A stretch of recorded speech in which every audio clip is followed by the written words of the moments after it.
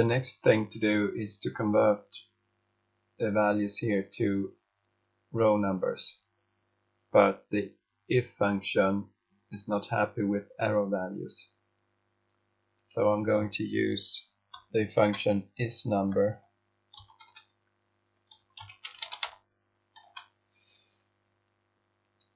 and this one will return true or false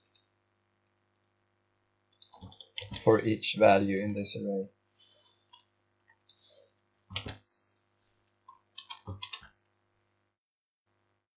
So the first value, the arrow value, is not a number, so it returns false.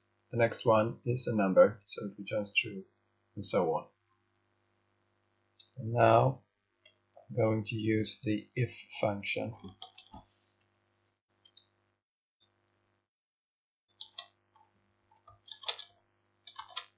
And the logical expression is the formula so far.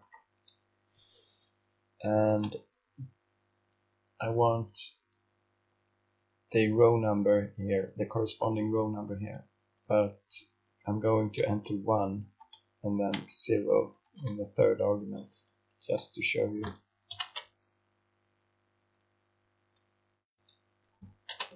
So if the logical expression here returns false, the if function returns 0, and if it returns true, it returns 1.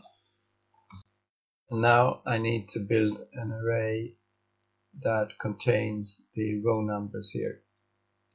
And the cell range I'm working with is this one here. So I want an array of row numbers that begins with 1, and then 2, 3, 4, and 5. And to do that, I'm going to use the match function, and then the row function, and then this cell range here, and then comma, and then row again, and this, and an ending parenthesis. And now I'm going to copy this and put it here and extend the array formula so we can see all the values in this array. And now it returns 0, and then it returns the row number for this cell here, which is 2, and it returns 5 for this cell here, which is also true. And then I'm going to use the small function, and I can't use zeros here because the small function returns 0, but it ignores text values or blanks. So I'm going to use a blank here, and now it returns blanks and numbers. Now it's time for the small function to find the smallest value and the second smallest, and so on.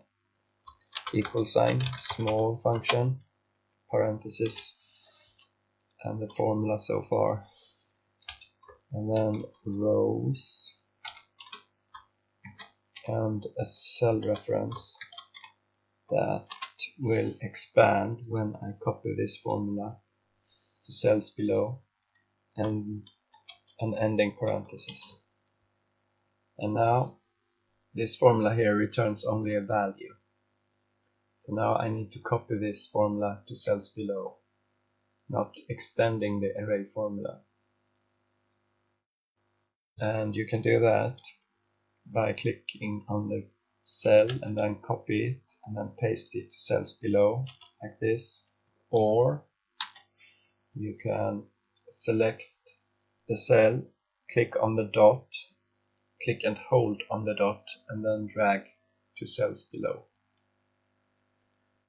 The formula now knows that the values we want is in second row in this cell range here, and the 5th row. And the index function lets you fetch values from cell range.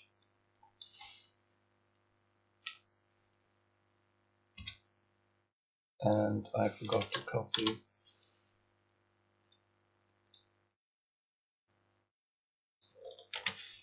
the formula. And the first argument is the cell range I want to use, and it has only one column, so I only need to use row numbers in the second argument. So an ending parenthesis, and then press Ctrl Shift and then enter to build an array formula. And now copy it to cells below. And there you have it. That's how this formula works.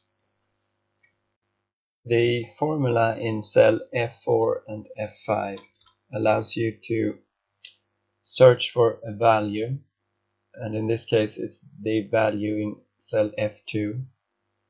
And if this value is found in this cell range here,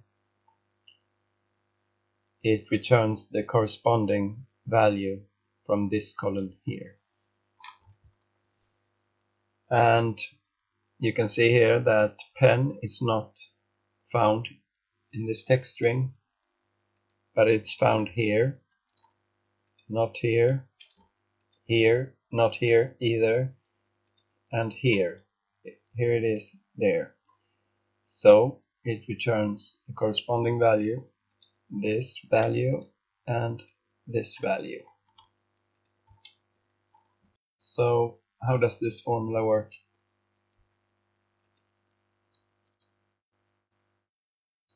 You have the search function that lets you look for a text string in another text string. And I'll show you how it works. Search, and the first argument is the text you want to find, and in this case it is in cell F2, pen. And the second argument is where I want to look in, the cell range I want to look in.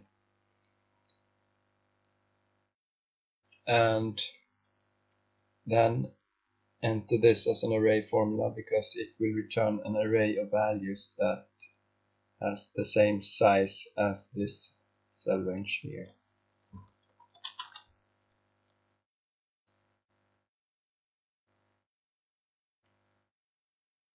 And then expand